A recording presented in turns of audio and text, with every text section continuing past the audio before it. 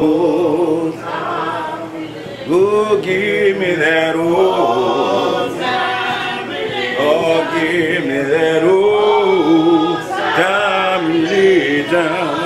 It's good enough for me. Just give me that old time relief. Lord, give me that old time relief. Give me that old time relief.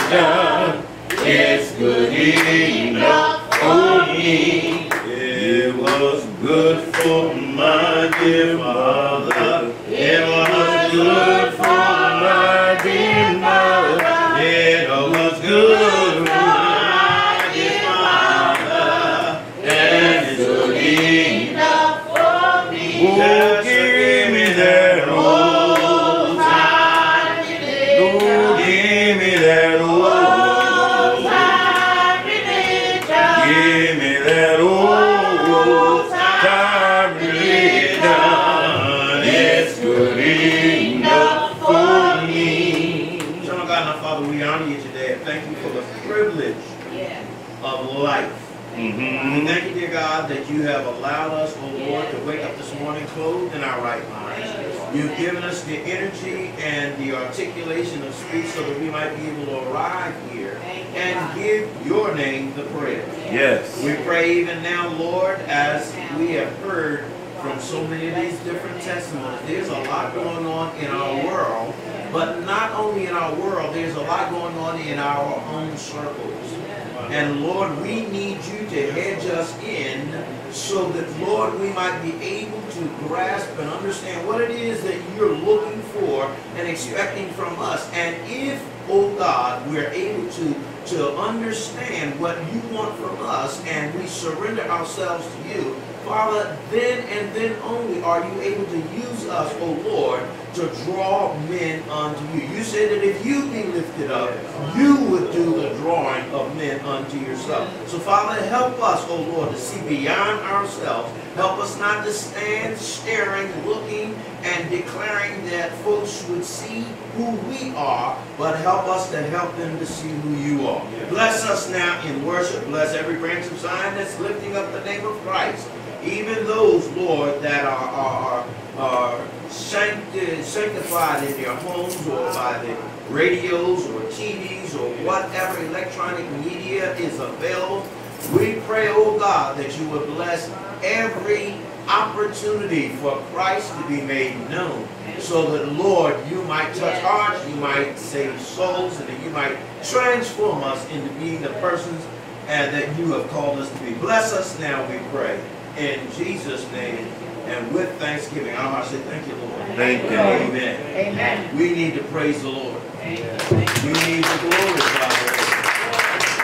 There are some of us that have been traveling and some that are still traveling. There's some that should be on the road right now. We want to pray for them as well. Amen. See, the bottom line is that you can trust the Lord. You can bless the Lord wherever you are. But whatever we do, we ought to do all in the name of the Lord Jesus. Colossians says that whatsoever you do in word or deed, do all what? In the name of the Lord Jesus, giving thanks unto God and the Father by him.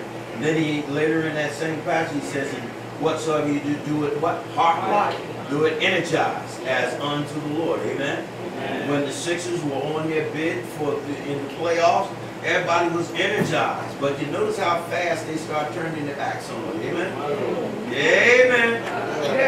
Hello. See, what we want to talk about and help us to understand that Jesus says, follow me. And he did not say that it would always be a path where you have no problems. Amen? See, we're gonna come around the communion table as well. And if you recall in the scripture, during the time of communion, what the Bible says is that Jesus started telling these guys the trouble that was going to come their way. And as he communicated that, they didn't want to hear that. Amen? Amen. So you and I need to understand that in spite of what we're facing and experiencing, we need to continue to trust the Lord. Amen? Amen. Would you turn with me to hymn number 274? Hymn number 274, which says, it's titled The Solid Rock. But I like the very first verse. It says, my hope is built on what? nothing less than what? Jesus' blood and his righteousness. And I dare not trust the sweetest frame, but what? Wholly lean on Jesus' name. Amen? Amen. There's a lot of folks that are being honored, but we need to honor the Lord Jesus Christ. And I praise God for those powerful testimonies of how God has been hearing and answering prayer. We'll touch base with that in just a little bit. Amen? My hope is built on nothing less than Jesus' blood and righteousness. I dare not trust the sweetest frame, but wholly on Jesus' name. On Christ the solid rock I stand. All other ground is sinking sand. All other ground is sinking sand. When darkness veils his loving face, I rest on his unchanging grace. In every high and stormy gale, my anchor holds within the veil. On Christ the solid rock I stand. All other ground is sinking sand. All other ground is sinking sand. When he shall come, when he shall come with trumpet sound, oh, may I then in him be found, dressed in his righteousness alone, all the less to stand before the throne. On Christ the solid rock I stand. All other ground is sinking sand. All other ground is sinking sand. Amen. One of the wonderful things that we need to learn to pay attention to, which is where Sister Smith and I, we have a lot of fun. We always talking about what it was like, the songs of the yesterday. Those songs that they used to sing on the other side are songs that actually had meaning. And yet we have a tendency sometimes to just go on autopilot and we'll follow that beat and we will never think about what the words are actually saying. Hymnologists and hymn writers wrote words and put them to music as they were telling testimonies of what God was doing. Amen? Amen. See, if you run around and you're talking about your testimony, it's not really your testimony, it's a testimony of what God is doing in our lives. Amen? It's not me testifying about me, it's me testifying about who Christ is and what he's doing in my life. Why? Because if he stepped back, what am I? If he steps back, who am I? Go back to Genesis. The Bible says that God took and pulled the dust of the ground together. And when he pulled the dust of the ground together, what did he have? He had a dusty man. But he wasn't a real live man until the scripture says God breathed into him the breath of life. Amen? When I was growing up, my uncle, he used to always give me Play-Doh. And I would take the Play-Doh and make all kinds of shapes. And when you make a shape out of Play-Doh, that Play-Doh couldn't move. That Play-Doh couldn't do anything. sad thing is, if you leave that image that you just made out in the air, it turned hard. That's what's happening in your hearts today. You understand? See, our hearts get hard. Our minds get hard. Our attitudes get hard. We need a fresh breath from the Lord. Amen? We're going to hear from our administrator, and then we're going to follow on through what God wants us to look at today. Amen?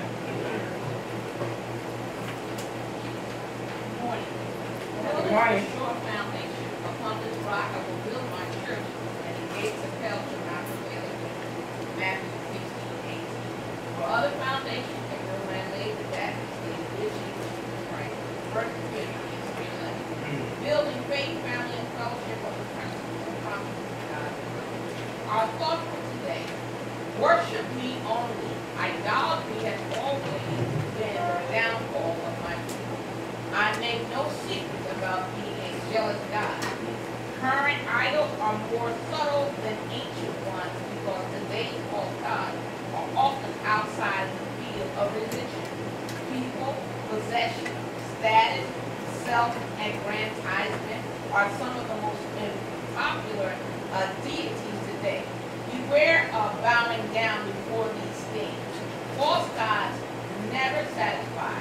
Instead, they stir up lust for more and more. When you seek me instead of the world's idols, you experience my joy and peace. These intangible slack the thirst of your soul, providing deep satisfaction. The glitter of the world is tiny, and temporary. The light of my presence is brilliant and everlasting. Walk in the light with me. You, Lord, are my lamp. The Lord turns my darkness into light. 2 Samuel 22:29. Our key theme and verse for 2021. Together, brothers and sisters, I do not consider myself yet to have taken hold of it. But one thing I do, forgetting what is behind and straining toward what is ahead. I press on toward the goal to win prize, for which God has called me heavenward in Christ Jesus. Philippians 3:13-14. Don't work backwards. We want to welcome our visiting friends. We trust you've been blessed being in our presence, and we are happy to have you with us. The year has changed. The pandemic is still here. Vaccines are available. Remember, the earth is the Lord, and the fullness thereof, and the world and they that dwell therein. Psalm 24:1. Trust in Him, depend on Him, and rely on Him. Pastor James and Sunday, July 11th, 8 a.m. was our PDM meeting. 11 a.m. morning worship, and following morning worship is Holy Communion. Sunday, July 18th, morning worship begins at 11 a.m. Sunday, July 25th, morning worship begins at 11 a.m.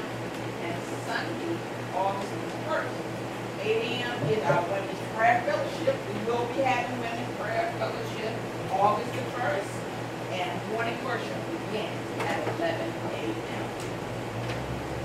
Amen. Let church say amen. Amen.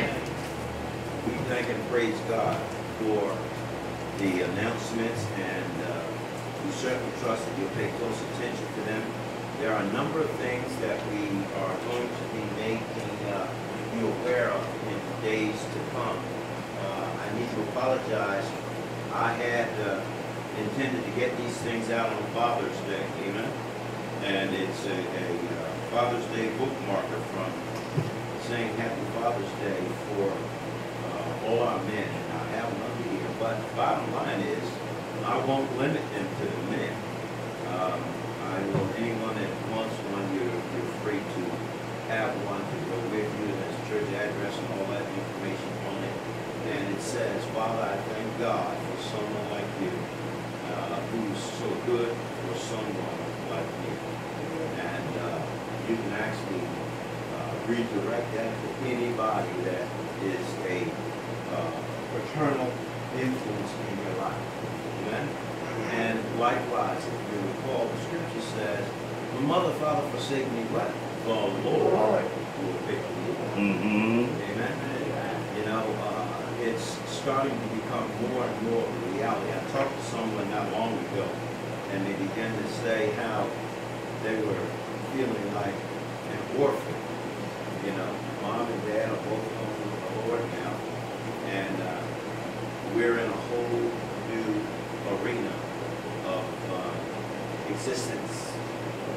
And there are things that you begin to reflect on, things that you begin to think about, and we need to always thank God for the influences and for the things that they pour into our lives and cause us to be who we are today.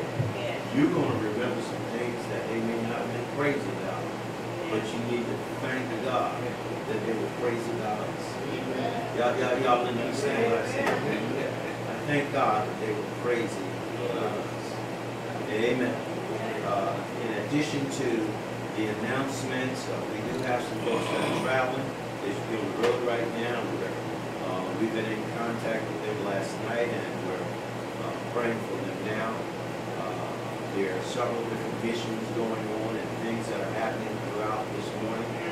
And you may see some pop in and pop back out and pop back in because there are things that are going on in our world. As far as some of the special prayer requests, I did get a couple of updates. The young man that we were praying for that was in the coma for the past 5 weeks, I got an update on yesterday that he's out of the coma. And our son is squeezing his hand and looking in his eyes. We thank God for that. I did get another update that my prayer partner that went in for some testing that she was doing okay, and I need to catch up with her. And I thank God for all of you that prayed for us as we were out of town last week. And here again, don't think that I was cutting cookie, because I was not cutting cookie, and I wasn't down at the beach with the feet and water. We were in our annual conference, and what happened is, because of the pandemic, the conference took on a dual role this time, and that dual role, there was an electronic video type presentation as well as a physical manifestation. In my spirit and the way I roll, I needed to be there. Amen. So I was there, and I was doing everything that I could to maintain my responsibility and responsible way of asking and serving and things of that nature. You don't have to duck down and let them at least they know somebody came in. Amen. Amen.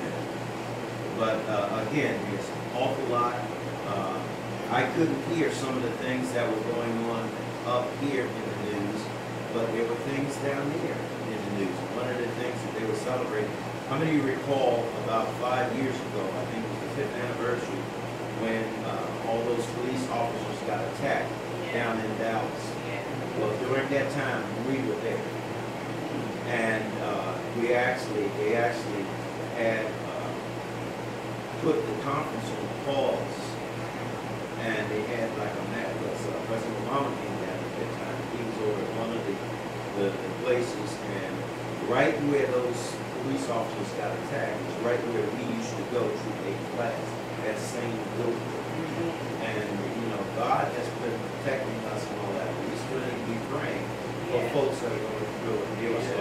They were having a special time of reflection down there.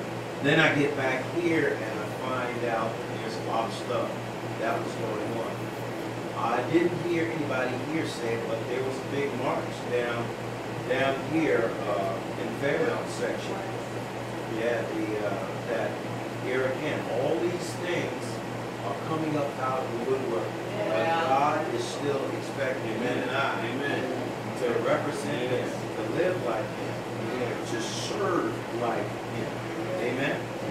There are certain expectations, even Jesus, when the thing that Peter and the others, if you think about it, before they went into the garden, Jesus had given them instructions about, get the sword and this and that. That was a narrative to let them know that we get ready to go into battle. Well, what happened is that literal. And when they laid hands on Jesus, people took that sword and cut that man's ear off. Yeah. And when he cut his ear off, what messed his head up was Jesus said, no, that ain't the way we roll. Amen. And then he healed the man's ear right there. Are you understand? Amen. See, the Bible tells us that we ought to be wise as servants, but what? Harmless as doves. Amen. He didn't say that we got to sit on the sideline and get pounded on. And we talked about a lot of that in the conference and the way this thing is going across the country. But at the same time, the call is that we should still live and represent the God of our salvation this way. Amen? Amen. There was a guy that used to tease back at the job, and he used to talk all that mess and said, man, I'm going this and I'm going that. And I messed his head up with my answer. And it was what I call one of those God moments. So when he started telling me what he was going to do and all that kind of stuff, number one, he don't know me. And number two, he don't realize that I'm from the hood. And the other side of that is I'm still in Christ. So I've got to give Christ every opportunity to give me the wisdom and the insight on how to respond. So when he started talking about, he was all up in my face, talking about what he's going to do. I said, well, the thing is that if you do that, you got an extra wife and 5 more kids. And he stopped and looked at me like I was out of my mind. You understand where I'm going? See, now you might not connect with that. See, the thing is, you hurt me, and you got another wife and 5 more kids that you got to take care of. And you say, man, you crazy. It walks away. And that's the way God can arm us to disarm folks. I understand what I'm saying? God will arm us to disarm folks. Just like the time when they started, they were trying to set Jesus up, and they started asking about John the Baptist, and you know, well, baptism from John, is it from men or is it from God? And Jesus said, well, you answer me this question and I'll answer you. And so they turned around and they said, if we say it's of men, then the people will be ready to stone us. But if we say it's of God, then God's going to ask, well, okay, well, what's your excuse? Why aren't you obeying? Why aren't you following? So, see, God will give us the wisdom that we need. You know, God will give us the tools that we need. And as it's been stated, we need to be praying for those in leadership, but we need to be praying for us too. You know, Lord, what will you have me do? We're going to get to that today. Amen. It's in the text, and we will get to that today. All right, so we want to continue to pray for all those special needs. We need to praise God too. Let's give God a praise. That testimony that Sister Paige brought to us of a concern on her heart and her willingness to step. I see a lot of times, you know, God may put you in a set of circumstances, amen, and you may not ever do what you say you're going to do, amen. Look at the brothers, amen. But what happens is that what God will do sometimes is just like we talked about Abraham a couple weeks ago. God didn't need to know what Abraham was going to do. God wasn't the one that needed to be given. Abraham needed. And once you take that step in the direction of obeying God, God works things out. So Paige had already made herself available. And God touched her heart so that she didn't have to launch that plan. Amen? But God worked that thing out. God worked that thing out. Amen? Amen. Amen. All right. Let's look and ask that we might go. Let's go to the throne of grace and let's pray that God's will be done in the lives of those that are present, in the lives of those on the other end of this communication, in the lives of those in this community, your friends and family, and all those that are going through. We're going to ask one of our leaders to take us to the throne of grace this morning.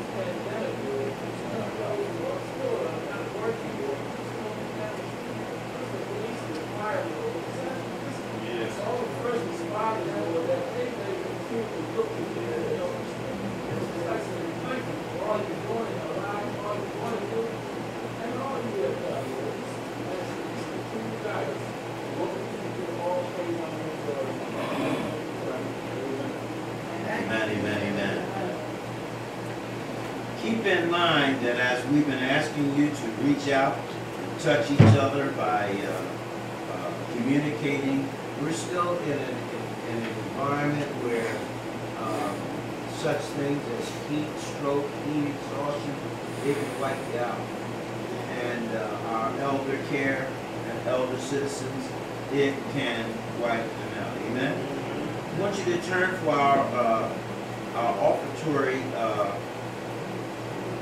passages in 1 Corinthians chapter 16.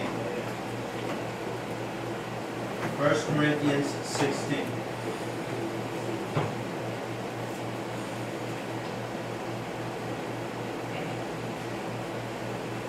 First Corinthians 16.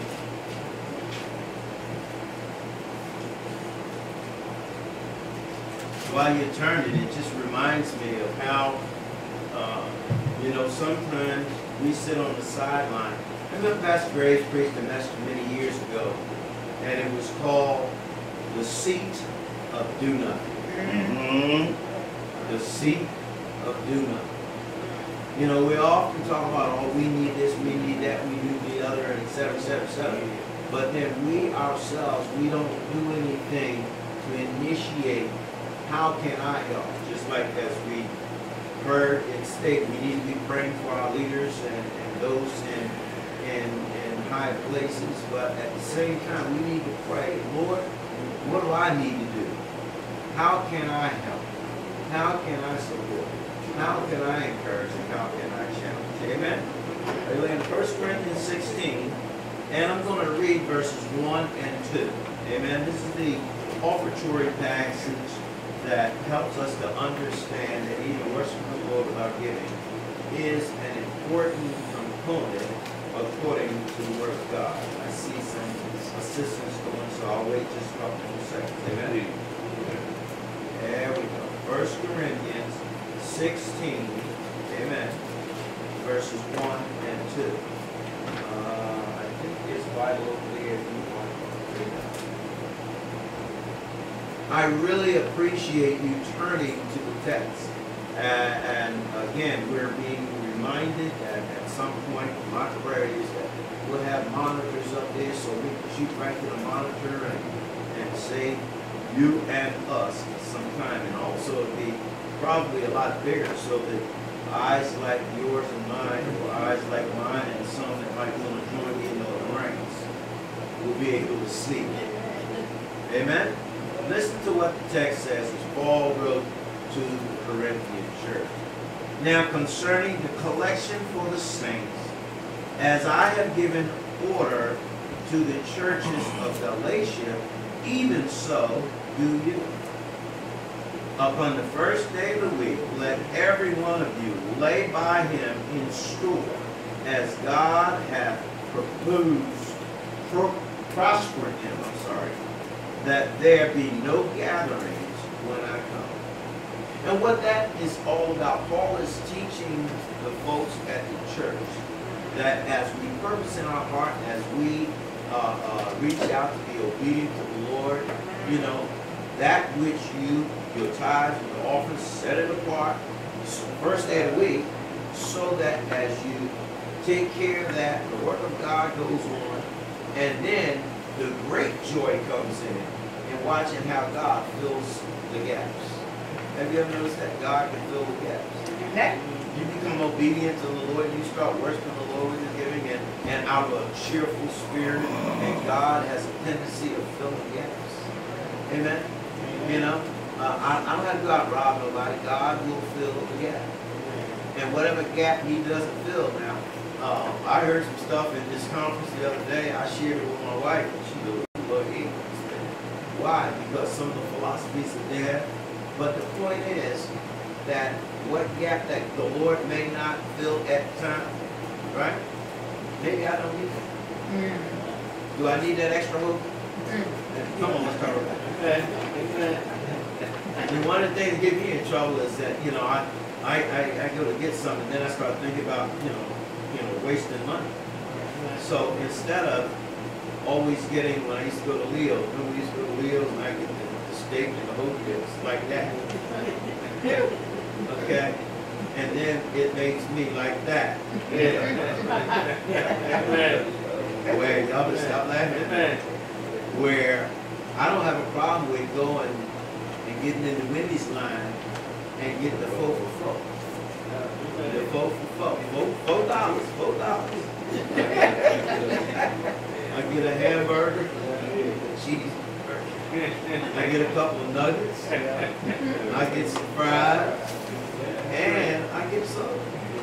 4 for 4. And for the main part, you know, if I never want the fries, I'm good to go. You know, I just got breakfast and lunch and dinner. All right. Turn with me, if you please, to Acts chapter 9. Acts chapter 9. Acts chapter 9. Good to see you, brother.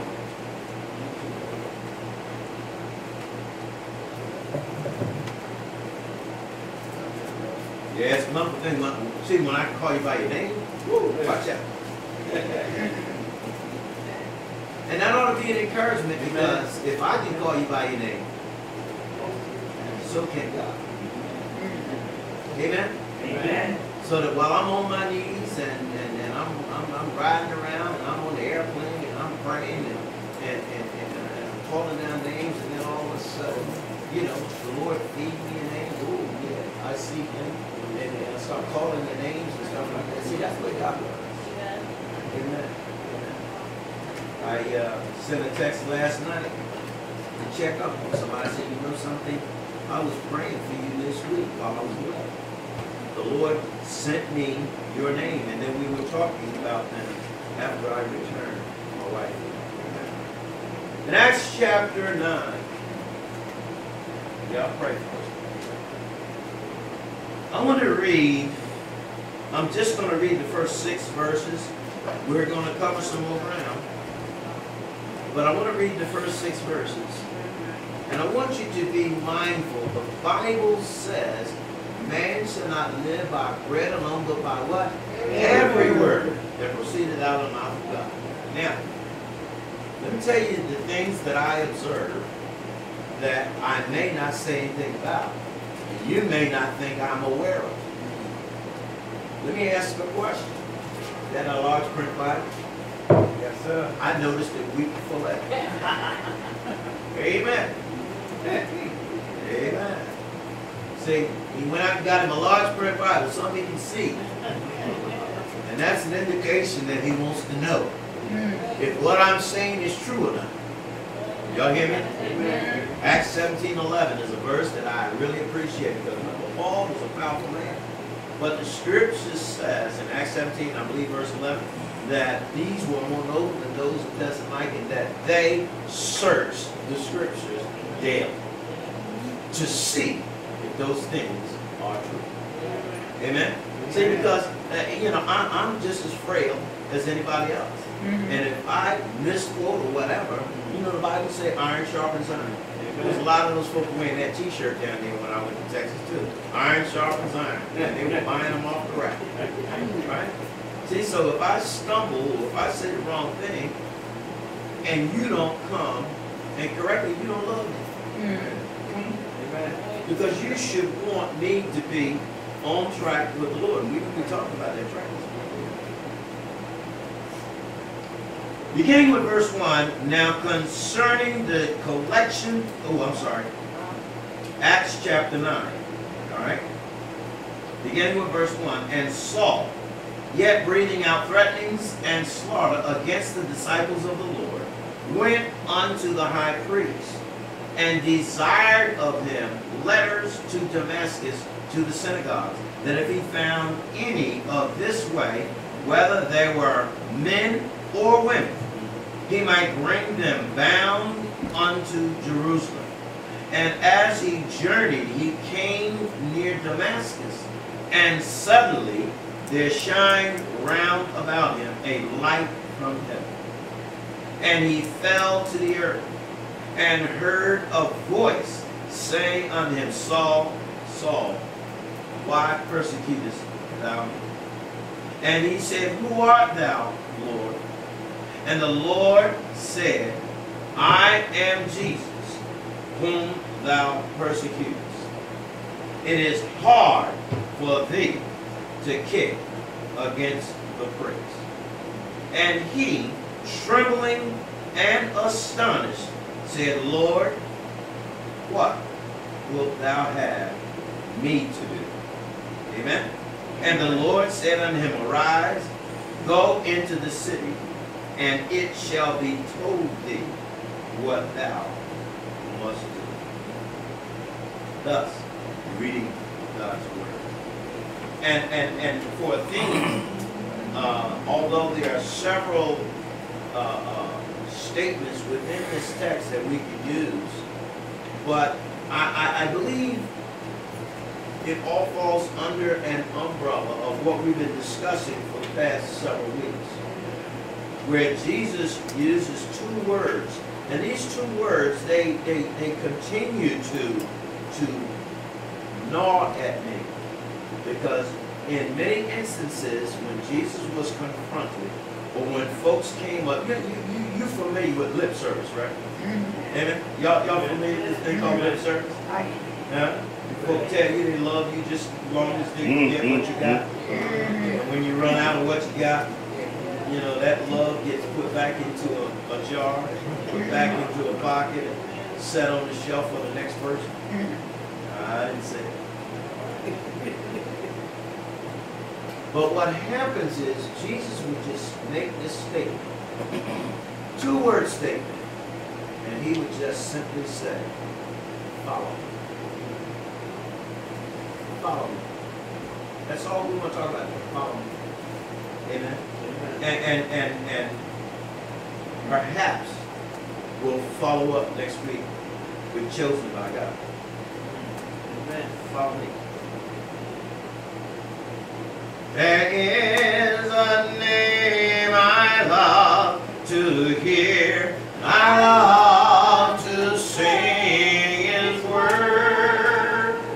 It sounds like music in my ear, the sweetest name on earth. I'm singing, oh, how I love Jesus. Singing, oh, how I love Jesus. Oh, how I love Jesus. Yes, because He first loved me. Oh, I sing, oh, oh, oh, how I love Jesus. Singing, oh, how I love Jesus. Oh, how I love Jesus. Yes, because He first loved me. Father, my God, we ask that you might quiet our hearts and our spirits, unite us as one, as we point our attention to you. You said that in your word, if I lift up my eyes unto the hills from which cometh my help. Why? Because we know that our help comes from you. Lord, now may the words of our mouth and the meditation of our hearts be acceptable in thy sight, O Lord, our strength and our redeemer. The Bible tells us that as Paul was ministering to these folks, stand with me for a second, I want to make a quick swap out. Amen.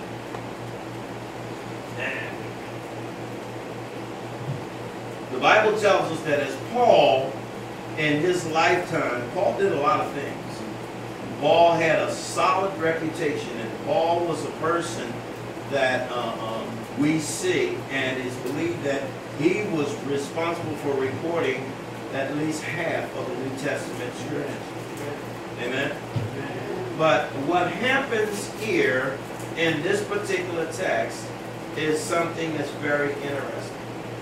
There are times when God may allow certain situations and circumstances to take place, and the thing is that, you know, God needs to get our attention from time to time. How many believe that the pandemic was an accident? How many believe that it caught God off guard? No, it doesn't. Even in our Bible study on Wednesday night, we've been talking about how it is and how it was with Jonah. It didn't catch God off guard. But just as soon as Jonah chose to do what Jonah wanted to do, what happened? God was right there on the scene. You and I, when we choose to do what we want to do, God is right there on the scene. There are times when we need to reevaluate who we are and the path that we're on. See, as we grow, we also have a tendency to change. Let me ask you that question. As you grow, don't you know that we have a tendency to change? Sometimes we change the way we think, we change the way we dress, we change the way we act, we change the way we speak. Amen. One of the things that you'll find in couples, all that's, my grandbaby says that I like them movies that got that lovey-dovey in it. And then I have to remind them, I say, yeah, the reason I like them lovey-dovey movies is because of the fact that in the lovey-dovey movies, they have a tendency of working on relationships. Amen? Amen. In many relationships, as the relationship grows, we grow out of, quote unquote, love. We grow out of what we call fellowship. What is our mission statement? To build faith, family, and what? Fellowship. So you start with faith because if you're in the right vertical relationship with the Lord, that's going to help your horizontal relationships with men, women, girls, and boys. In marriages, my counsel has always been, because the Bible says that God is love, and he asked a question back in 1 John, how can you say you love one another? How can you say you love me, who you've never seen, and yet you hate your brother, who you see there? Amen? Amen. So even with marriages and marital relationships, I take point blank, I believe it's like fourfold. It said that you ought to love one another. Amen? If you can't love one another as husband and wife, then you need to love one another as a neighbor. Or you need to love, that's two. Or you need to love one another as a friend. Or you need to love one another as a sister or brother in Christ. Are you understand what I'm saying? The Bible says that we ought to love our enemies. Amen?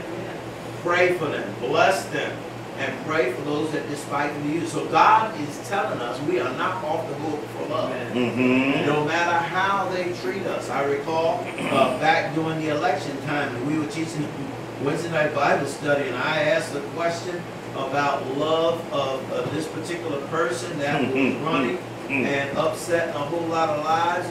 And the sister like fell out the chair. Ooh, she said, Red, that's going to take a whole lot of love. And that's a true statement. And I'm not going to mention the name because everybody in the room would know who I'm talking about. Those that came to Bible study, you know who I was talking about. But here's the other piece. I said that as we grow, we have a tendency to change. So that later on, amen, I said, you know something? God may allow them to get in, regardless of what we want.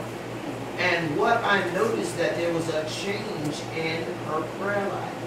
She began to pray even for the one that we were not, or she was not in support of. See, that's the way God operates. Amen. Jesus says, do what? Follow me. Amen.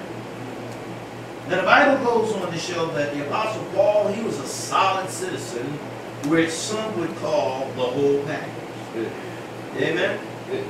His resume read like that of a top draft pick. Philadelphia and a lot of folks around the basketball world. Oh, y'all know where I'm going. Everybody talked about Ben Simmons right now. Amen. And yet he had such prospect. And yet he does such great things during certain pieces of the series. But when it comes down to the wire, there were some things that changed. While I was in Dallas, one of the close persons that I work along with, he was we were talking about the Eagles. And I was asked, was I on the Wentz wagon from the very beginning? I ain't gonna tell you what I said. But I can tell you what he told me. Nick Foles is the godfather of this scene. And he was telling me about how Nick, in his commitment to Christ, his walk to follow Christ. Now, I will tell you this. I was very impressed with Carson's walk with Christ. His investment and how he focused on trying to do things to please the Lord. Okay? Now, there's some other things that got in the way. And that's why it's important for you and I to recognize that there are things going to get in our way. Amen.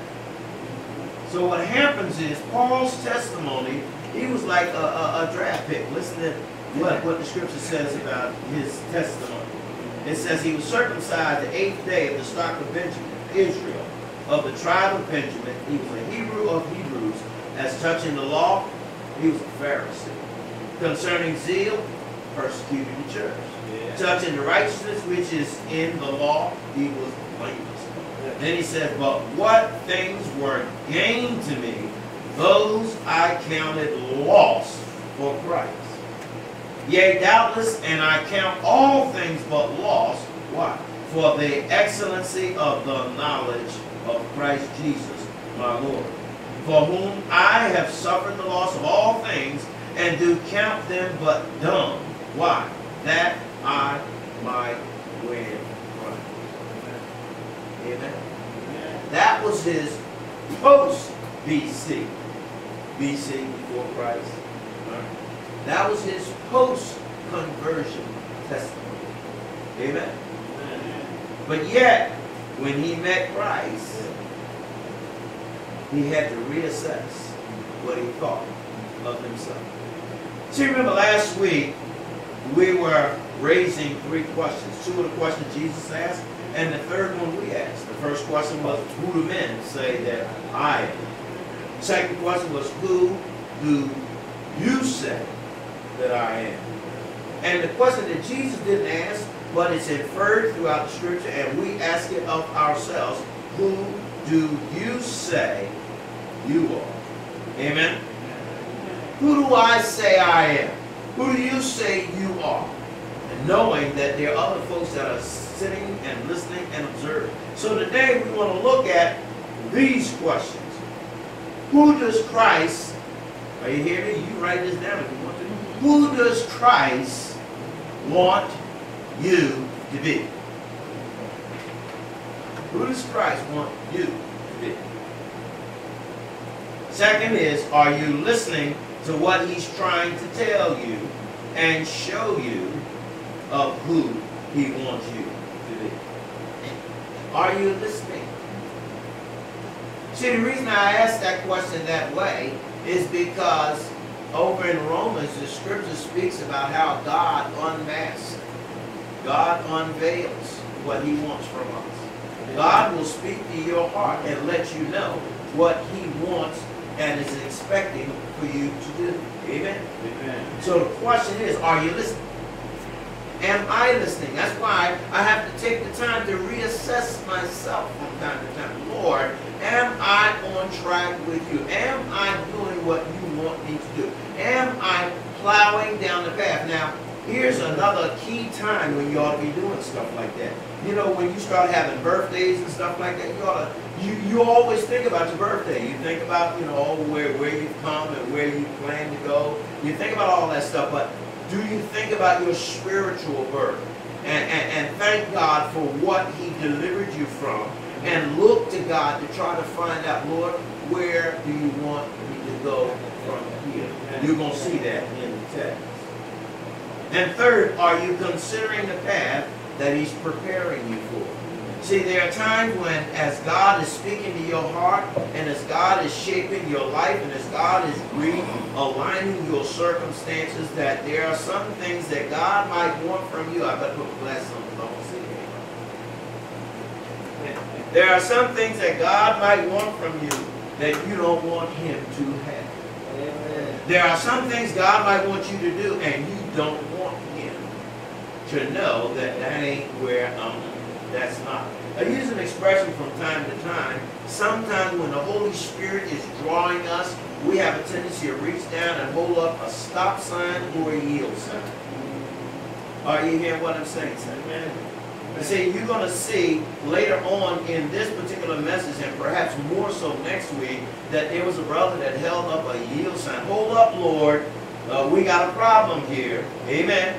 And there are times we'll hold up a stop sign because we really don't want to do what God wants us to do. Preaching was not in my life and plan when I was growing up. Amen. So, although you might not have heard me verbalize it, how many times we tell you that, you know, we don't want to say things out loud because we're afraid God might hear us. But what about the fact that the Bible said that before your thought got to you, God already knew it? Are you understanding where I'm going? See, the apostle really thought he was on course and doing what God wanted him to do. Until that very special day on the Damascus Road when Jesus introduced him. Amen. He introduced him to what? A divine course correction. You might want to write that down. Course correction. Course correction. Course correction. You know, one of the things, the reason I'm not real crazy about driving in Dallas, because every time we go down there, they got all these brand new roads, and they're all over the place, and if you try to go from your past memory, you're going to wind up in trouble. Because they got another new route. Now, here's a classic example. Those of you that travel to Jersey from time to time, come across the Betsy Ross Bridge and try to get back on 95. There's a course correction up there that takes you all down through Aramingo, and you feel like you're still going on this circle, and I think I'm on my way back to Jersey, but then all of a sudden it says, oh, there's 95 right here, and you drop down on 95, and then you cut back over. See, course correction. A course correction. Jesus will take us on a divine course correction. So what is a course correction? Here's a definition that NancyMatthews.com says. A course correction is when a spacecraft gets off its trajectory or a path through space. It must be put back on the right path. Now the location of the spacecraft is determined, right? And its course vector, the speed and direction of its flight, is recalculated. And once they calculate it, this is compared with the path that it should be on. So let's just say, for instance, I gave my life to the Lord, and God is moving me in a given direction. Let's take Jeremiah, for instance. And when God called Jeremiah to preach, and then God turned around and let it be known that there's a course correction before you open your mouth. Because God said, don't tell me that you're too young. Don't tell me this, that, and the other. And then God established that course correction as a reminder that before you entered your mother's womb, I already called you. Before you entered your mother's womb, I already set you apart. I already have your destination in a certain track. Are you understanding what I'm saying? I know you might not want to hear this stuff, but it's in the text. Amen. So the Bible says, as we read earlier, that Saul was still breathing out threats. This is the same Saul earlier that was when they stoned Stephen to death. Saul was holding the coats. I tell you, Saul was an important person. This is the same Saul that before they changed his name to Paul. Now everybody get excited about Paul. Yeah, Apostle Paul, he was a bad man. Yes, he was. He was a bad man on the other side of grace too. But he thought he was on the right path, doing what God wanted him to do. See, because when Christ came on the scene and he was bringing in the message of salvation, this transition from God, everybody wanted him to shut up. Amen. They did not like the message of Christ, and I will guarantee you that you're going to run in contact with folks that do not like the fact that you belong to Jesus. There are going to be folks that's going to put distance between you and themselves. Why? Because now I belong to Jesus. Because I choose to live like Jesus.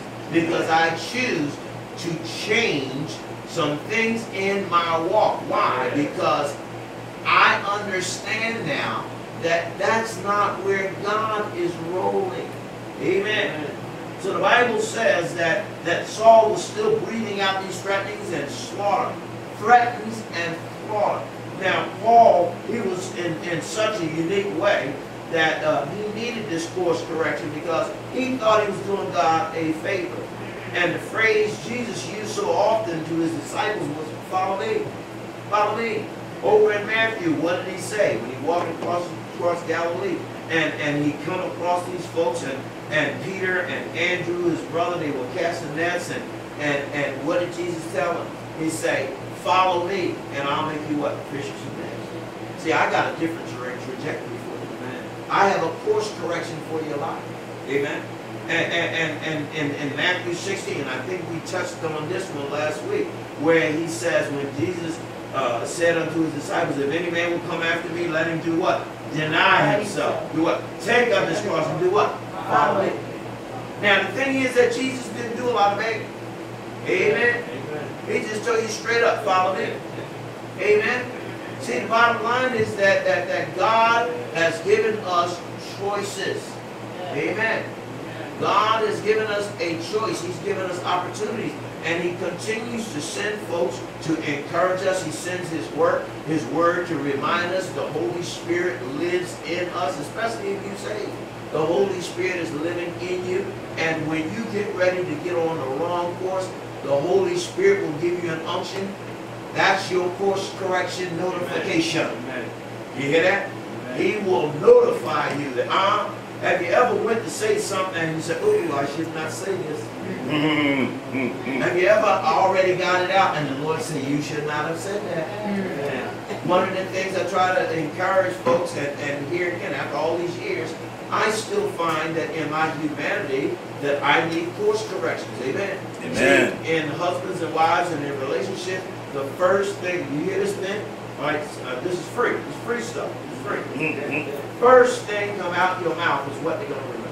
Yes. Yes. Very first thing that come out your mouth. Yes. That was before they come up with tape recorders and whether she got a recorder on you or not. She going to remember. Yes. And she'll remember it word for word. You need a course correction. So what happens is, the key is in letting go, abandoning our plans, our purposes, exchanging our will for Christ's will. Paul said, I am crucified with Christ, nevertheless what? I'm still living, but not I. Christ is living in me, and the life that I now live by faith, I live by the faith of the Son of God, loved me and gave himself for me. So when I hear this particular phrase, it troubles me sometimes because it challenges me to review my personal walk, review my journey, because we shouldn't have to wait for a formal season of revival to do a review. Amen? Amen. In our personal prayer time, what happens? In our devotions, in our daily activities, or simply reflecting on our thought life or practical service, we should be asking ourselves the question, am I still on track with God and his will for my life? Amen? See, only you can ask the question for you. Now, you can counsel and coach, and you can encourage, and you can challenge folks that they need to ask that question. Amen? Just like the young man that came up to Jesus and said, you know, what do I need to do to inherit eternal life? And Jesus says, follow the commandments. So what did he say? Which ones? That's a no-brainer. Yes. The scripture said, if I keep the whole law and offend in one point, I'm guilty of them all. So you need to follow them all. Amen? So see, we don't need a revival if the Holy Spirit is bringing conviction. Amen? So what's happening is, Paul was so committed to keeping and promoting the Judean way of living that he went about it with all the legal authority he could get.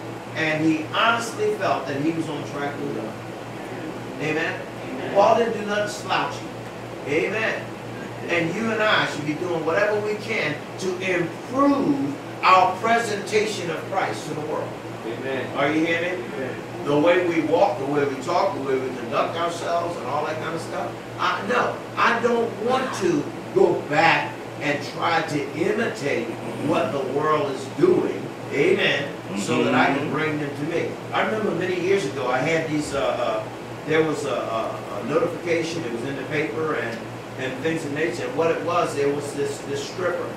And what this stripper would do, she would go in and she would strip in the different bars and et cetera, et cetera. And as she was stripping, she was passing out gospel tracts. Now, there's probably a better way to get the message across. Amen. Are you understanding what I'm saying? What I'm saying now is, you know, this is real. Amen. So what's happening is, as Paul went to the high priest and he got blessings from them, he got permission from them and all those kind of things, the scripture makes it really, really clear that where Paul stood. So the three things I want to leave in your spirit is that to truly follow the Lord, we need to recognize Him.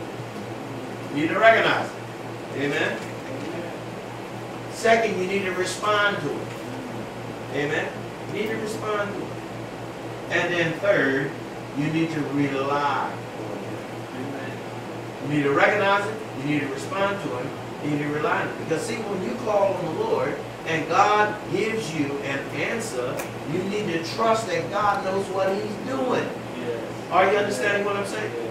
There are positions that I turned down, and as I was growing in the Lord and growing to understand this is the course that God has me on. My trajectory was in ministry. So when I started turning down different positions, when I started turning down work opportunities, etc., etc., etc., anything that would bring conflict with ministry, I would stay away from it, or I would steer away from it. I would trade it off. I would work my around-the-clock schedule so that I would work on the midnight shift and be free. And there was no way in the world God was going to bless me to work through the night, and then I was going to go home and lay down and go to sleep on it. Oh no.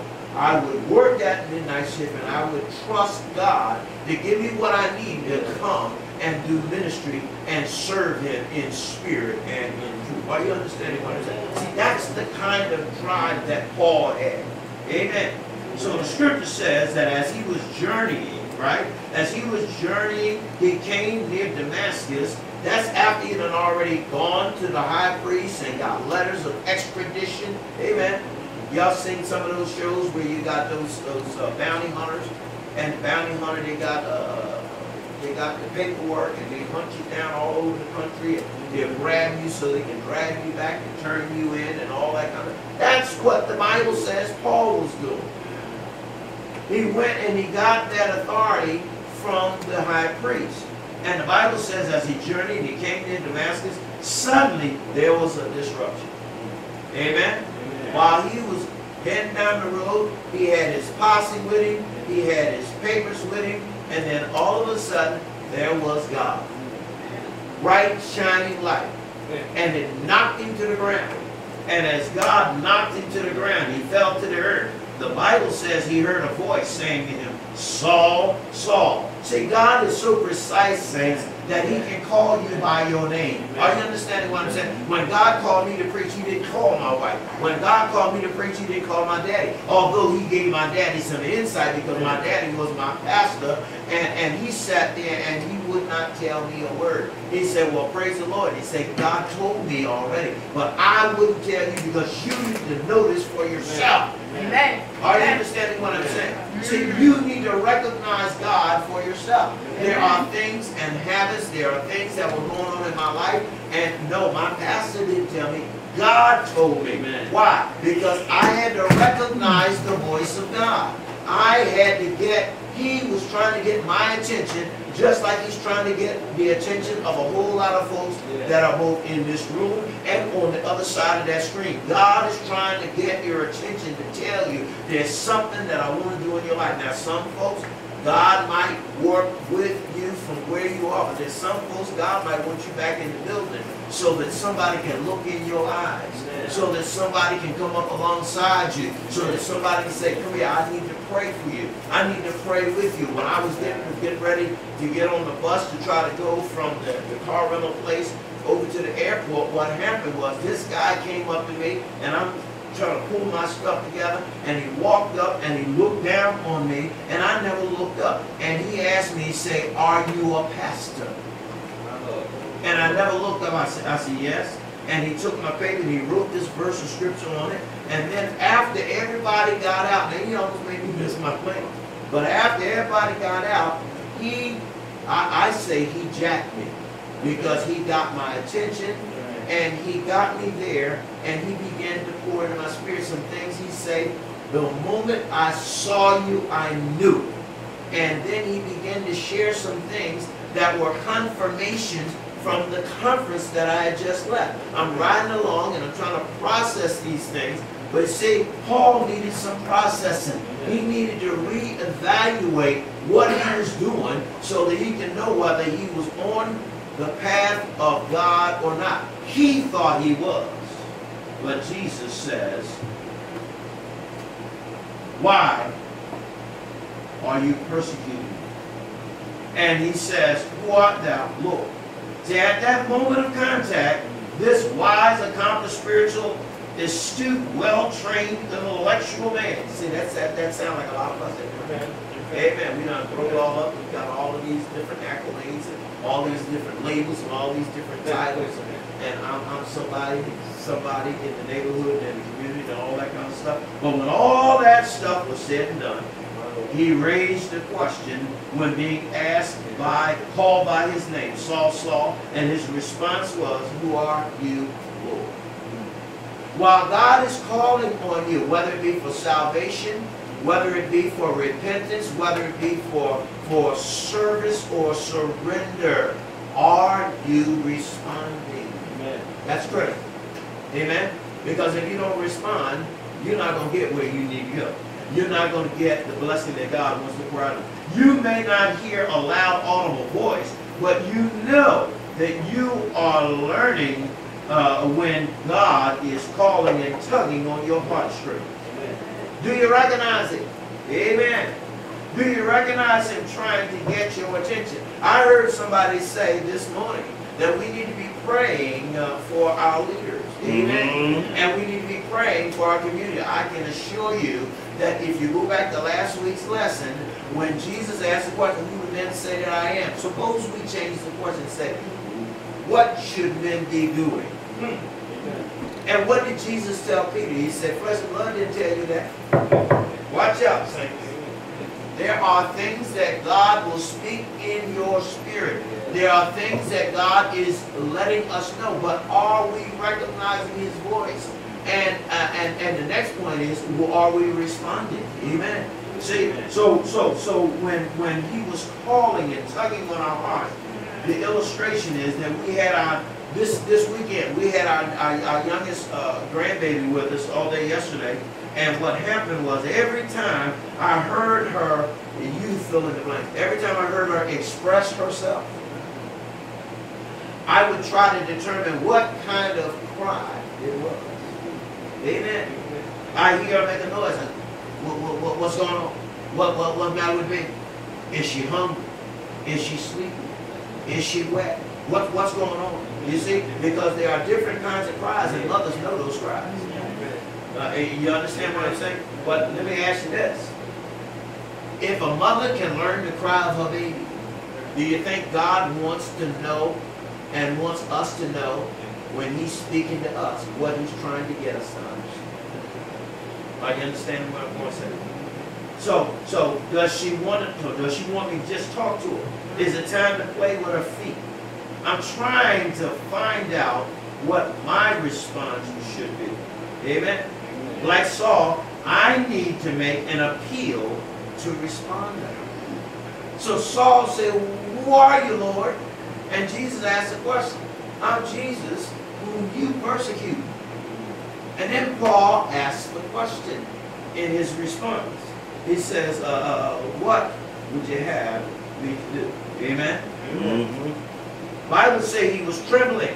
He was astonished. But he still asks the question, what would you have me to do? Do you know what a lot of folk do? Instead of us asking God what he would have us to do, we stay away from church. Mm. My Lord. Amen. Mm-hmm. And we figure if I stay away for X amount of weeks, I got this. Well, let me tell you what some of my mentors taught me. Preaching a series. Mm-hmm. Because if you're preaching in a series, this is the series. They may stay away for every Sunday but Communion Sunday. Amen. But if you're preaching a series, you have an opportunity to overlap and they still going to get the message. They still going to get where you're trying to go. For the last couple of weeks, we've been talking about Jesus and our identification. Amen. Mm-hmm. Who do you say they say I am? Who do you say I am? And what I take next week, Lord willing, we may be talking about chosen by God. Amen. So that if you think you're getting away from it today, guess what? And the interesting thing is that even if you watch it online, what's going to happen? You're still going to get the word. That's the way God operates. God left us his word. He preserved his word. So to respond to him, he says, who are you, Lord? Now that I recognize who I'm talking to, what will you have me to do? Now God didn't save you and I for window dressing. I need you to understand that. Amen. Mm-hmm. Anybody ever heard that expression in our world? You are good, I can. Yeah. I drop my head so that y'all understand what I'm talking about. Amen. We use that expression. Oh man, that's some good eye can. There's another expression that I've heard say, he ain't bad on the eyes. Amen. Amen. See, that's not what God saved us for. God didn't save us to be his trophies. He saved us so that we can lift him up as his servants. And that as we're lifting him up, he will do the drawing of men to himself. Mm-hmm. But in order for us to do that, we've got to learn to respond to him. And how do we respond? We got to learn to respond by being obedient to him. We got to learn to respond by being submissive to him. Amen? We got to learn to respond to him by doing the things that he is calling us to do. Amen. The Bible goes on to show us that that he saved us to transform us. Amen. To change us, to transform. What do you mean transform? There's a song we sing, say, I once was young, but now I'm old. And it's also in Psalm 37. I once was young and now I'm old, and never have I seen the righteous forsaken or the seed begging bread. His whole mindset began to change. All that variation that you and I have, it needs to go bye-bye. Why? Because now I am learning to respond to God. I am learning, was the song we sing, I'm learning how to lean and depend on Jesus. He's my friend and he's my God. I'm learning how to lean and depend on Jesus. I found out, I always think of him as Jackson, I found out that if I trust him, he will provide. Amen. Amen. God saved us to reconcile us to himself. See, we are the ones that's lost, not him. Amen. We're the ones that get off track, not him. So in his salvific responsibility to us, he saved us so that he could reconcile us. Are you understanding what I'm saying? See, when me and Dad used to go fishing, we used to go deep sea fishing and we catch all them blues and stuff like that. Well, you use a different kind of leader when you're going after blues than you do if you're going after some of the other fish. We go after some of them other fish, you got that little plastic leader on there, and that fish will come up and he'll bite right through that line. But when you go after blues and sea bass and stuff like that, you use a long steel leader. And as you drop that leader down in there, see, some fish are dumb. You don't even have to put no bait on it. But as you drop that leader down in there, and they come up to grab the leader, guess what happens? They can't bite through the steel, and then sometimes they're strong, and you just wait them out. God will wait you out. God will reel you in a little bit, and then if you want to fight him, especially if you're fishing up near the shore, as you start getting closer and you start banging up against them rocks and everything, after a while you start settling down and let God bring you on in. He's trying to reconcile us. He wants to repurpose us. Are you understanding what I'm saying? What do you mean by repurpose? Oh, well, A lot of times you wind up going to a different job or changing jobs and all that kind of stuff. Well, there are some things that God might want to do different in your life at the different stages of your life. Are you understanding what I'm saying? See, when I was young and I started early in my career, I was a meter reader. And then I went into the maintenance division. I became a machinist. I worked on turbines. I worked on motors. I worked on pumps. I did all big electrical compliance. I worked out in the electric yard and all of that. But then, you know, God began to show me that there were some differences that He was about to introduce into my life. So what did I do? I went out of the tool management piece into people management, and I became a supervisor. I went into training and all these other things. And at different stages of my life, Paul was at a stage. He was still Saul now, right?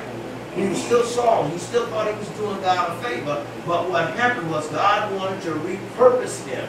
He wanted to repurpose his life. He wanted to give him some new tools to work with. He wanted to equip him. Do you realize that every one of you that has been born and washed in the blood of the Lamb, God has given you a spiritual gift. Now the bottom line is that spiritual gift that God has already given you is for your re-equipping. Amen. It's for your repurposing. And as God equips you, you know, according to 1 Corinthians, the scriptures speak about all those gifts in the body.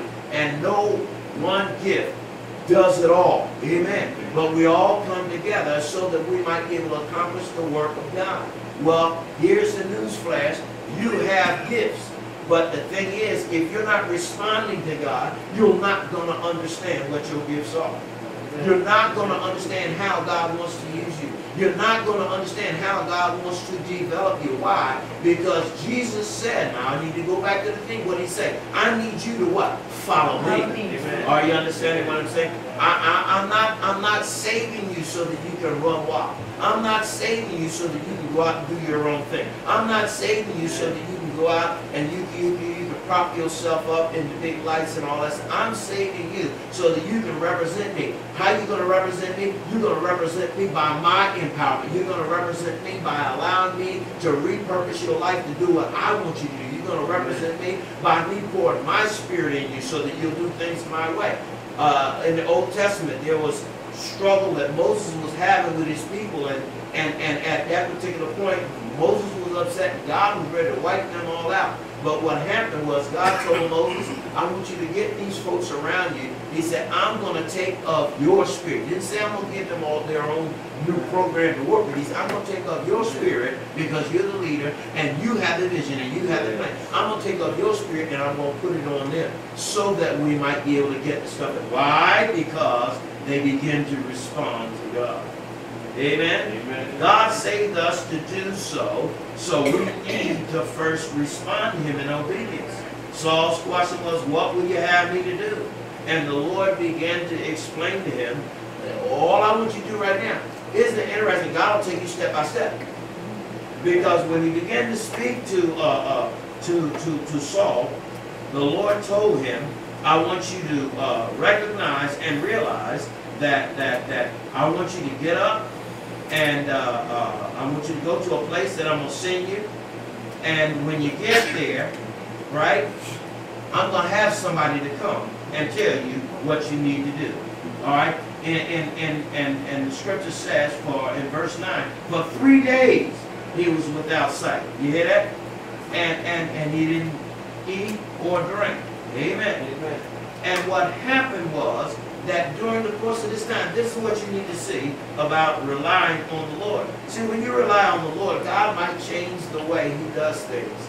Because Saul was always an independent, bold. He had a crowd. He had his posse. But when he met Jesus on the Damascus Road, when he began to recognize Him, and when he responded to the Lord, said, Lord, what do you want me to do? The Lord said, I want you to go to a street called Straight.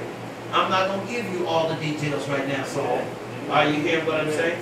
The Bible says over in Acts 22, see, there were 3 occasions where this particular testimony is recorded. It's in Acts chapter 9, Acts 22, and Acts 26. But in chapter 22, Paul was talking and he testified about how wicked he was. And from the perspective of he was trying to destroy the Christian community. But now that God says on that Damascus Road, I'm going to repurpose you, I'm going to do you all over, I'm going to reform you, I'm going to transform you. And he says, well, what do you want me to do now, Lord? He said, I want you to sit still and I want you to go to the street called Straight. But notice, to go down there, God made him blind. Took his sight from him. So he couldn't just come in. He couldn't even act like he was in charge no more. Are you hearing what I'm saying? See, the Bible says that when God spoke to him, one session says that they heard murmuring. One say that they didn't hear anything. But the important piece is that the text says that they did not understand what God was saying to them. So Paul had to rely not only on the Lord, but he also had to rely on those that were with him. Amen. Are you understanding what I'm saying? See now, all along, everybody come to you. But now, he's at a place where he has to depend on them. It's interesting because you may not always see things the way you want them to go. And what happens is that God will have to redirect your steps. God will redirect your steps through other people. God will redirect your steps. Why? Because you're responding to him. And now that you're learning to rely on him, God is the one that you need to talk to. God told him, I'm going to send you down to this place, and when you get down there, I'm going to send somebody to tell you what you need to know. Are you understanding what I'm saying? There was an illustration that we rehearsed a few weeks, about a week or so ago, many years ago. My brother Donnie, the one that's in New Mexico, he and I were together, and the Lord pressed on my heart to go to South Carolina. Didn't tell me why. Just like he didn't tell Paul all the details of what was going to go on down in this particular place. But what happened was, we were told, I was told, go to South Carolina. My car was broke, didn't have no way to get there, but before I got on the road, I owned another car. God opened that door. Now the car had not been proven out. I did not get a chance to take it down and get it all inspected and all that kind of stuff, but I just got on the road. We got on the road, while we're halfway down the road, all of a sudden the car did a little shimmy. And I said, whoa, am I asleep? No, and it shimmied again. I pulled to the side of the road. And when I got to the side of the road, the tire went flat on the passenger right rear side. And when I stepped out, here is how God operates. When God is repurposing, when God is redirecting, when God wants you to be in a place where he wants you to be, to do what he wants you to do. I stood out and I looked down, and my brother looked over the thing, his eyes were popping, and I said, well, I guess we got to change it. We changed the tire, went on to the Carolinas. We met family that I had never seen in my life. The subject matter came up, and we began to go into ministry mode. When we took Grandma back home that evening, she said, the Lord sent y'all here. And then she began to backfeed us with information about why and what we said was so important. Amen? So what happens is that God is telling Saul to go to this place and wait in this particular place, because when you get to that particular place, I'm going to have somebody to come and tell you what's going on. Are you understanding what I'm saying? Now, while he was doing that, and I'll just leave you with this. God called Ananias. Told Ananias, I want you to go talk to this guy. And Ananias pulled out his yield sign. Hold up, Lord. We done heard about this guy. We know about his behavior. We know about his lifestyle. We know about his habit. And then God told Ananias, you do what I tell you to do. In other words, follow me. Amen. And I'll tell Paul or Saul what suffering he has to do. See, that's one of the reasons why we don't like to follow God. A lot of us will feel that if we go to follow the Lord, we don't have to suffer. A lot of us feel that if we go to follow the Lord, he's going to tell us to do some stuff that we don't want to do. Yeah, he's going to tell you to do. Here's a newsflash. Amen? And none of us are going to escape this. Do you honestly think God can tell you to do something that you don't want to do? If he tell you to stop sinning, hello. In the Hebrew writer, he says that Moses refuse to enjoy sin for a season. Yes, God is going to tell us to stop doing things that we don't want to stop doing. Amen. But the bottom line is that if you and I are going to follow the Lord, we've got to learn to recognize His guidance, His direction, His will. We've got to respond to what? His will, His way. When we say the model prayer, Our Father who art in heaven, hallowed be whose name? Thy name. What happened? Thy kingdom come. And what? Thy will be done. Well, where, God, do you want your will to be done? See, we sort of feel like we're waiting to get the glory and that God had His will. But that ain't what the model says. The model says, Thy will be done on earth. On earth. As it is. God is saying, in essence, I ain't no different in heaven than I am on earth. My expectation in heaven is the same as it is on earth. I saved you on earth so that when you get to heaven, you won't find no surprise. Now, I'm the same. Amen. Amen. So when we look at these things, he had to rely on those that God had assigned to be with him, to get him where God needed him to be. He was to meet with someone who was not initially on board with the plan of God. Ananias was not no favorite of Saul. But here's the issue. When God did the same to Ananias that He did to Saul, He told Saul, go to this place. He told Ananias, go to that man. Amen. Ananias, because he done grown a little bit, Ananias says, okay, Lord. And if you get into the text, you'll see where Ananias walk up on Saul and say, Brother Saul. Are you understand what I'm saying? I told you earlier, God wants to change the way we think. He'll change the way we speak. He'll change the way we act. He'll change the things that we do. Why? Because God needs us in alignment with Him to do what He wants. God challenged Saul to follow Him, to go where He was sending him. God took care of Ananias' alignment with the will of God. To follow God, we must trust Him. Amen? To follow God, we need to respond to Him and heed the call unto salvation. Heed His call unto service. You know, a lot of folks, they don't mind being saved, but they don't want to serve. Let it so, Saint. Let it so. Let it so. We don't have a problem having fire insurance. Amen. But if we don't want to serve the Lord, we don't want to go out and get the knocks and the bruises that come with the territory. Amen. There are times folks going to cuss you out just because of your Jesus. Amen. Amen. I preached at a church. I ain't going to tell you where it was, but when I got there, because I had a neighbor that used to, I had a white car at that time, and I didn't wash my car a lot. I don't worship my car. Amen. God does a good job to keep my car. Amen. Every once in a while, I might go to the car wash. Amen. But this particular time, I was washing the car, and a young lady come out and said, by the time you wash that old blank car. Now, I didn't say nothing. I tell you, God will teach you how to shut your mouth. So I went to this church that Sunday, and I came in the back of the church, and then when the usher came to get me to take me up to the pulpit, and as I'm turning this corner, she looked up at me and her eyes got big. God's got a sense of humor, man. I preached that morning, and guess what? You know, God sent her to the front to offer the love gift to the Christ.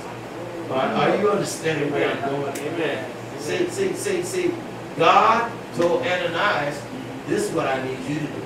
I want you to come out of your comfort zone. I want you to come out of your Ananias zone. I want you to come out of your zone and get up here and do what I asked you to do. We must respond to God on, watch now, on His terms. Yeah. Not our. Yeah. Amen? We must follow what? In spite of the obstacles we incur. Yeah. Paul lost his sight. He lost his sense of personal direction. He fasted and he prayed during that 3-day ordeal. We must be willing to rely on God to navigate us through the uncharted waters of transformation. uncharted waters of discipleship. See, when God disciples you, He might disciple you and give you a responsibility that He may not give you. Amen. Oh yeah. And far too often we're looking at the other guy and we're wondering about, why can't I do that? Why can't I do this? Well, while you're chasing the other guy's ministry, you're not accomplishing what God. Amen. Amen.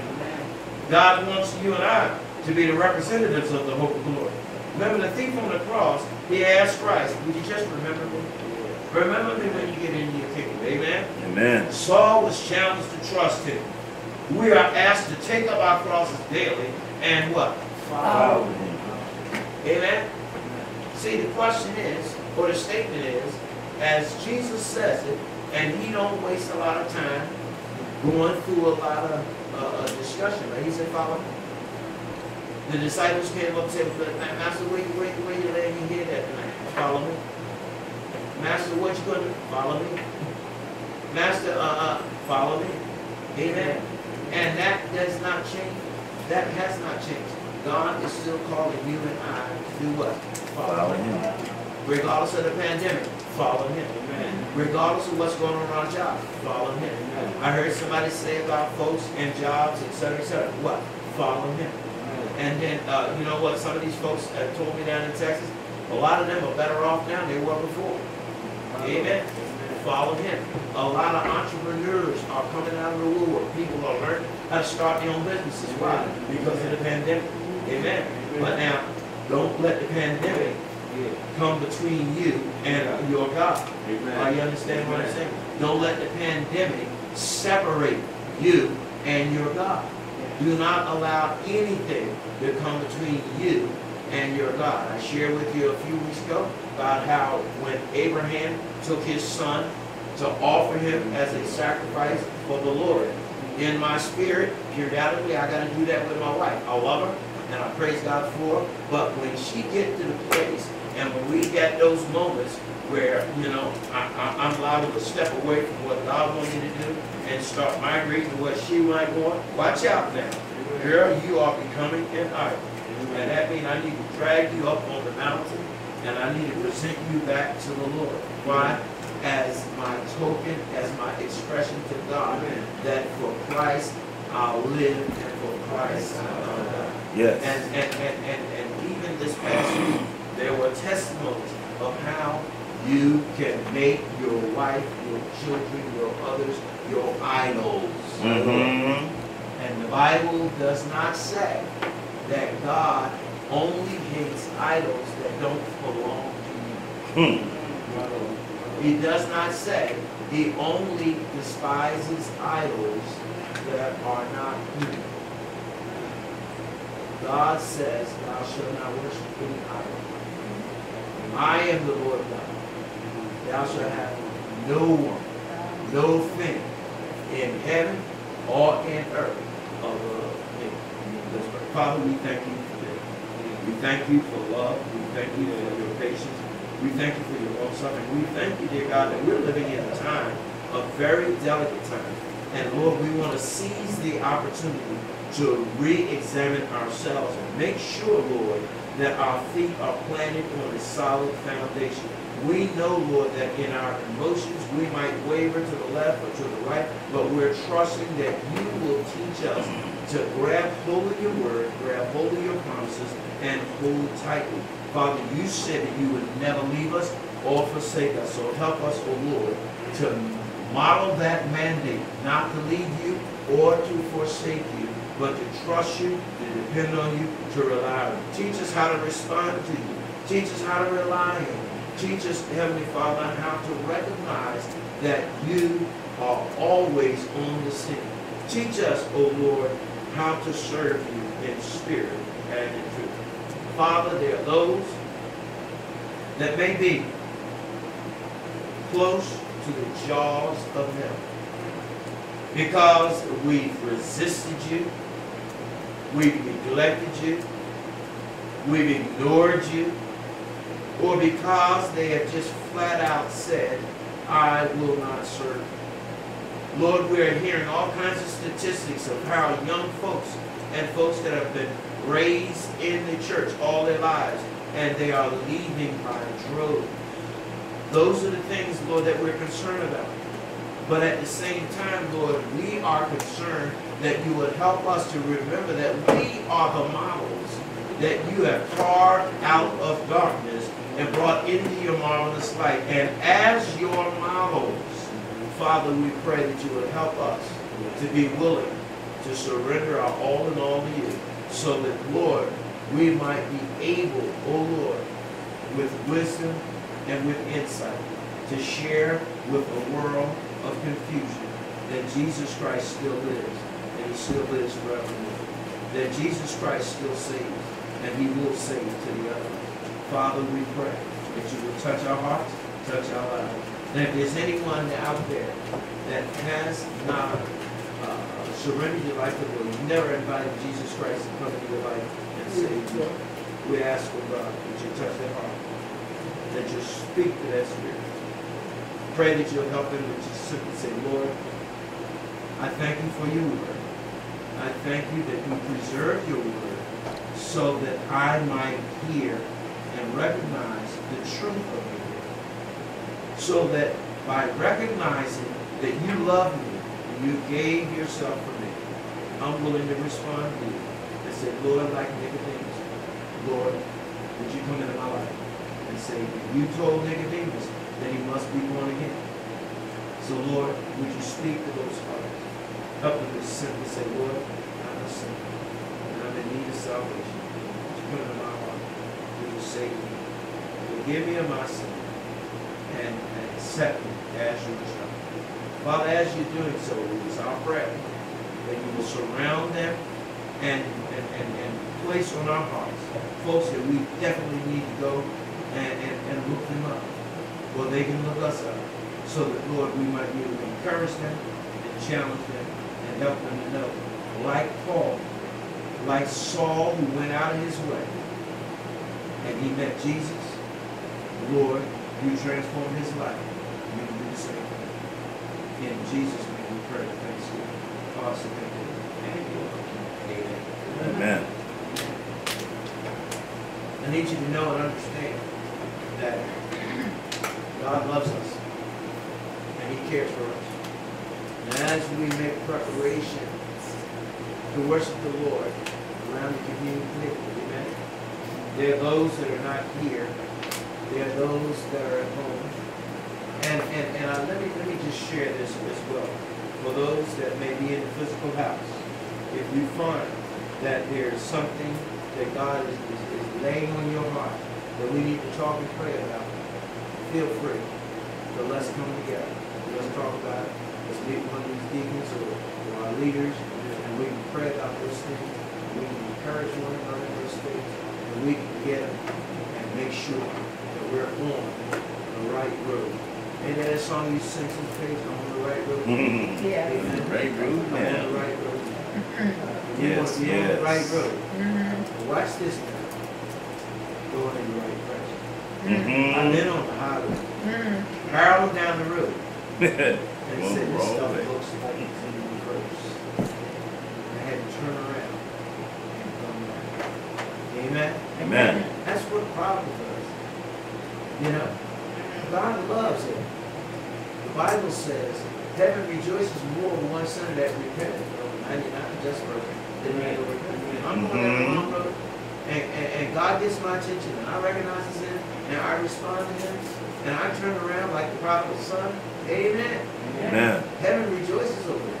And I come on back home, and I'm where God wants me to be. Rejoice in the Lord. Amen? Amen. Amen. Would you turn with me in your hymnals to responsive reading 598? We're going to read through our responsive reading because we recall that Jesus says, as often as you do this, what he did is during the time that they used to have their Passover celebrations, what happened was that the Lord gave a brand new insight on the day of what we call the Last Supper, just before he went to Calvary. He sat with his disciples, and he went through, and he gave a brand new series of meanings, so that you and I can understand his concern for us. And then responsive reading number 598, I'm going to read the light You read the doctrine, we'll all read the last verse there. It's all about the Lord's Supper. Amen? Anyone need more time?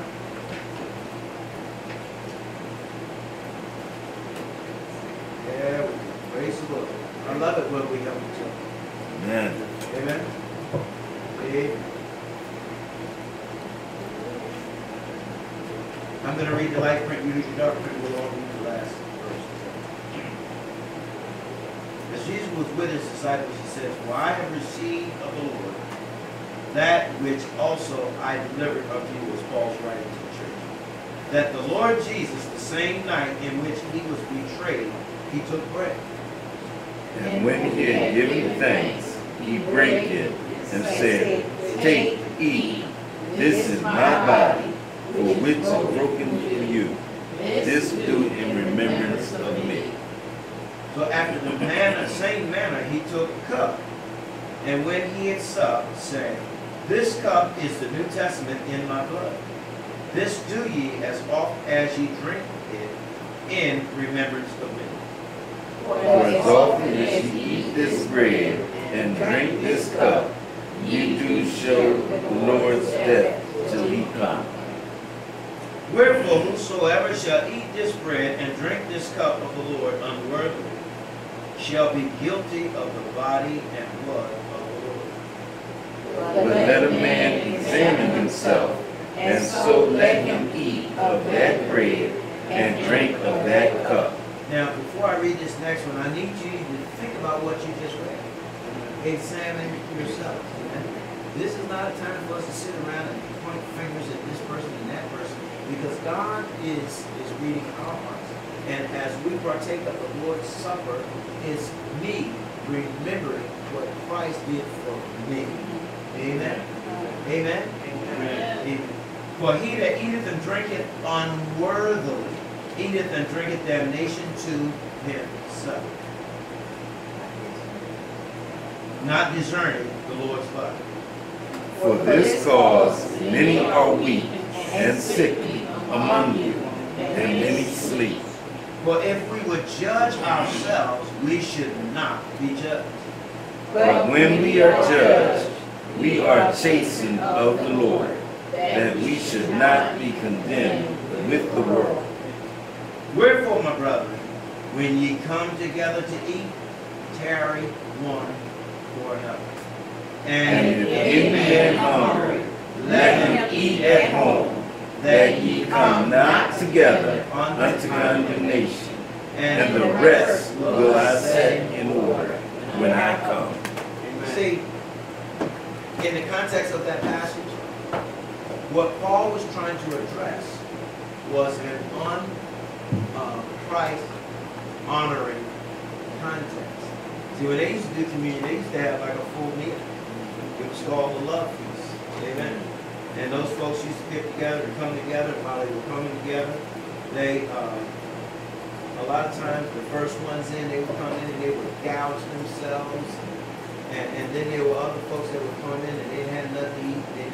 And we're supposed to be doing this thing as Amen. Does everybody have what you need? Did they give you one?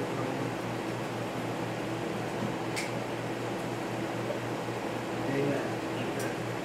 As you're preparing your vessels, let's look at the Lord. Our Father and God, we are honoring you and thanking you for honoring us with life and life eternal. We thank you that you've set in place this particular fellowship so that we might continue regularly to remember that Christ went to Calvary for us. It wasn't his sin he died, but he died for us.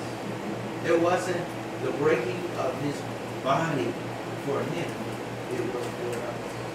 It wasn't his spilled blood that was shed for him. It was shed for us. And as he said that he won't eat or drink the fruit of the vine with his disciples anymore until he do so in the kingdom. Lord, as he left them that evening, he was crucified that day. And when he went to the garden and when he was beaten and brutalized and went to Calvary's tree that morning. Father, we thank you that he never said a mumbling word. And we thank you that he rejoiced to give his life for us. Father, we pray even right now for this bread and for this drink, even for those that may be at their homes. Lord, they may take a piece of bread, take a cup of some beverage, but if it's been set apart for the remembrance of the Lord, may it be done in such a way that Christ will be honored. Take this bread, this drink, and we pray your blessings upon it as it reminds us of who you are and what you've done for us. May we never get so complacent that we forget who you are and what you do. Father, we will carefully give you praise, glory, and honor.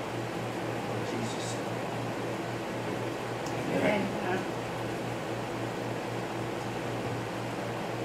As you roll back that top sheet to expose that cracker and bread. In obedience to the Lord's command, let us now eat.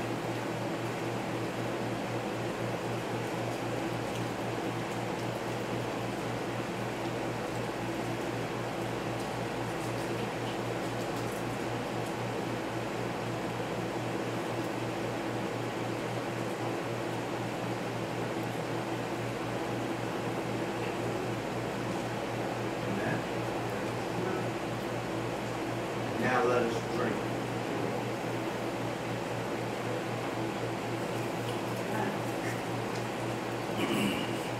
Amen. Thank God.